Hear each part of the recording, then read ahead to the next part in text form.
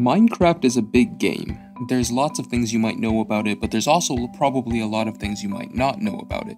So here are 3 random Minecraft facts that might prove to be useful. So you might know that Minecraft runs on ticks, and there are 20 ticks in a second.